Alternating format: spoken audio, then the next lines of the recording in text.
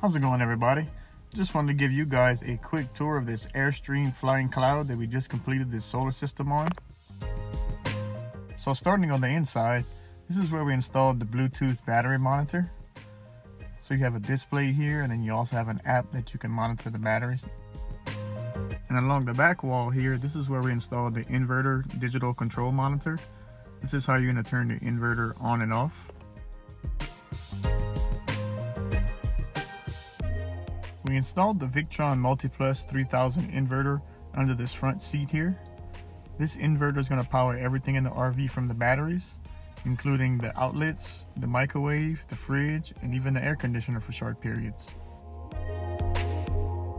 Next to the inverter was the solar controller that we did an upgrade on, and we upgraded the original to a Victron MPPT controller. It also has a resettable breaker here that we installed. On the opposite side of the bench is where we installed the lithium batteries. We installed 2 of these light blue 200 amp hour low temperature batteries for a total of 400 usable amp hours. This is about the equivalent of 8 to 10 standard RV batteries. These have low temperature internal heaters, an internal Bluetooth battery monitor for each battery, and they have a 10-year warranty.